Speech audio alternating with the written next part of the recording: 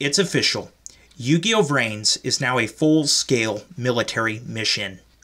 Hey everyone, Templar74 here with another Yu-Gi-Oh video, and today's Yu-Gi-Oh video is going to be my thoughts and impressions regarding the latest episode of Yu-Gi-Oh VRAINS, episode 53, The Bounty Hunter Blood Shepherd. And I gotta be honest with you guys, this episode was really worth the wait because there was a delay getting this episode out this morning, but the actual episode made up for it in leaps and bounds. It was very well animated. We got some very good and very interesting backstory to the character known as Blood Shepherd, as well as a couple of very interesting things that no one expected. And boy, those summaries, we were way off. But we'll talk about all that in a minute. So without further ado, let's talk about the actual episode. So the episode begins with a brief recap of last week's episode. We're watching Soulburner and Go Onizuka battle, and of course Soulburner wiping the floor with Go Onizuka, and Go's whole tangent about you can't always win thing before storming off. We then transition to the actual episode of the week. We're back with Playmaker and I. They're trying to flee Blood Shepherd, who's hot on their trail through this restricted area. And Blood Shepherd is very interesting because he shares some similar traits to a former antagonist in Yu-Gi-Oh VRAINS. I say former loosely in quotes, and we'll talk about that just in a moment. But anyway, we're watching these guys. They're trying to get through this restricted area. Blood Shepherd's hot on their trail, and finally he just starts shooting at him, like literally shooting at him. And finally, it just gets to the point where Playmaker can't dodge him anymore. And Blood Shepherd says, you have to the count of 3 to decide. Either you can duel or surrender. And it's very interesting because he does the whole count 3 thing, kind of like Revolver does and Playmaker does. So we see this go on. He counts 1, snaps his finger. 2, snaps his finger, but he doesn't wait for 3. At 2, he starts shooting again at Playmaker and I. So I, of course, during all this time, he's trying to help get away from this guy, and he even does so by using his secret weapon, unlocking the Data Storm, but alas, that doesn't work. Blood Shepherd wants nothing to do with it. He goes right through the Data Storm, hot on his trail. Finally, Playmaker's like, we can't just ignore him. We're going to have to duel him. And we get the duel. It's about ready to get underway, and Blood Shepherd shows another very interesting trait, but we'll talk about that in a moment. So we're getting ready to have this duel start. We then go back to the real world because, as it turns out, back in VRAINS, Blue Angel, or should I say Blue Girl now, we'll talk about that in just a second as well. That was the unexpected thing I mentioned earlier. And Ghost Girl, they're actually using a stealth program of their own, and they're actually watching this happen from the heavily secure zone. They're watching all these drones go around, scanning everything. They're using a stealth program, the same one that Ghost Girl sent to Kusanagi earlier on in the series, or the season rather. They're using the same thing to watch all this. So we see that. We then go back to the real world and find out that Akira hired them.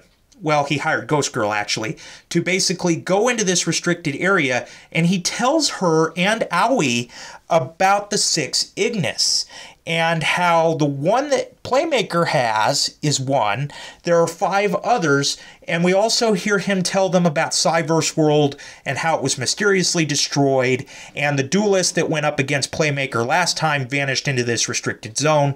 And so basically he hires Ghost Girl at 3 times the normal rate to go behind Solid Technology's back to try to find the Ignis other than the bounty hunters. And Akira's reason for doing this is pretty simple.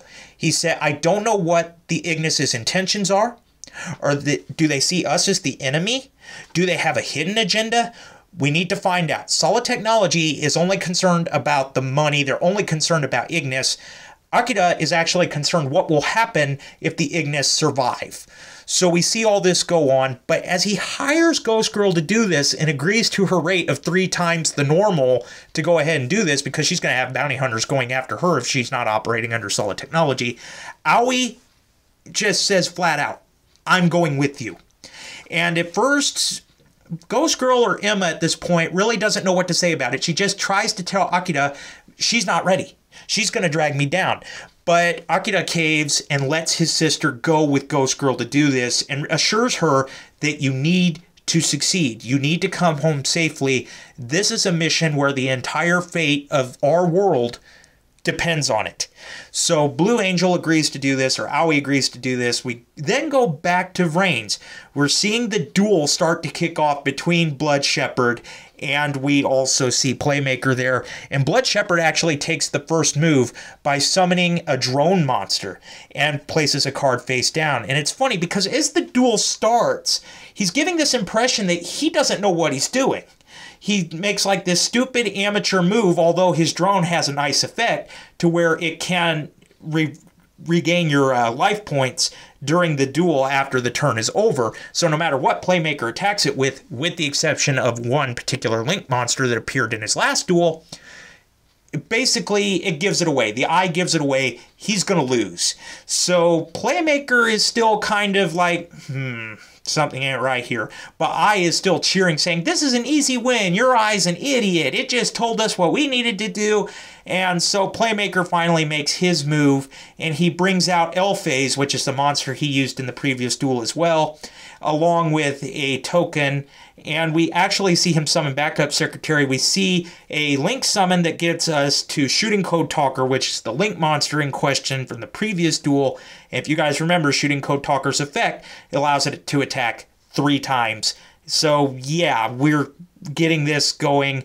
And then we go back. We actually transfer back to Ghost Girl and Blue Angel. They're crossing into the secure zone now, into the restricted area. And Ghost Girl is kind of acting strange about Blood Shepherd. And finally, Blue Angel just questions her about it. She's like, so you know Blood Shepherd. And that's when Ghost Girl drops the bombshell. I know who he is, and so does your brother. And we get this recap. Apparently, the 3 of them fought together in what became the precursor to VRAINS against another enemy. He had managed to turn this computer virus into a bomb and was threatening to detonate it. And we actually see a brief battle break out. And we learn about Blood Shepherd. He actually goes after this guy kind of the same way he went after Playmaker. He says, you have to the count of 3 to surrender or die. Those are your options. And he gets to 3, and he actually uses Ghost Girl and Akira as cover so he can go in and destroy this threat and get rid of the bomb. So basically, he goes on. Akira's angry at him, to say the least. He's like, you used us as bait. And Blood Shepherd's just like, I got the mission accomplished. The minimum is all that's necessary. And he takes off. So yeah, it turns out that Akira and Ghost Girl have fought with Blood Shepherd before. They actually know who he is. And apparently he knows who Ghost Girl really is because he calls her Emma during this flashback. And it bothers Ghost Girl. She's like, he knows who I am. So anyway, as the girls finish their conversation, they pass through the secure zone and they decide to remove the stealth program. And when the stealth program's removed, we see something very interesting happen to Blue Angel. We see Ghost Girl, she comes in with her current outfit for Season 2, but then Blue Angel, the stealth program drops, and she's in this new attire that makes her look much more mature. She looks more like Ghost Girl than she does her old self, and even Ghost Girl compliments her on it. She's like, that makes you look very mature, and Blue Angel basically says at this point, I cannot do this if this is a secret mission as my current avatar, pretty much. So she changed it. And Ghost Girl dubs it Blue Girl. Rather than Blue Angel, it's now Blue Girl. So we see this go on. We got introduced to Blue Girl. And apparently, I don't know if you guys remember this or not. There was a big Twitter debate that got out when the summary for this episode actually came out. And basically in the summary, it said a mysterious person would appear. And from the sounds of it, everybody was getting the impression that it was possibly going to be Revolver who showed up or made a cameo appearance somehow, just based on how the summary was worded. But it turns out that this was just a reference to Blue Girl. So, I mean, take that as what you will. I think Blue Girl's awesome, but at the same time, I'm kind of disappointed Revolver ain't here. He's already my favorite Yu-Gi-Oh antagonist, in case you couldn't tell. But anyway, I digress. That's what we were wrong about with the summary. So Blue Girl's introduced, and we go back to Playmaker. He's in the duel with Blood Shepherd, and now he's got Shooting Code Talker out. But before he can even make a move, Blood Shepherd activates his continuous trap card. And what this trap card does is it basically entraps Shooting Code Talker. It chains him up. Can't be used for Link summoning, can't attack, his effects are negated. He's pretty much useless at this point. It's kind of like the shadow spell trap card that we're all used to from the Duel Monster Saga, to where basically that monster can't do anything and it's completely useless to you.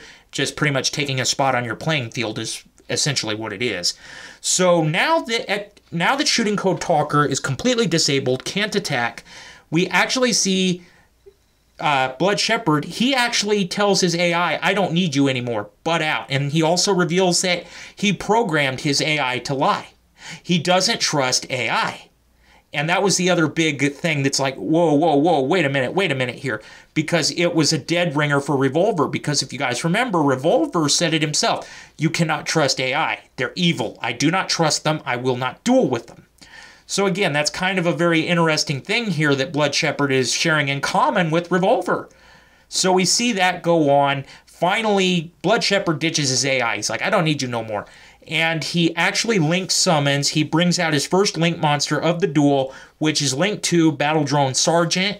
And then he link summons again with his drone tokens, thanks to his continuous trap card, and brings out Link 3 Battle Drone General.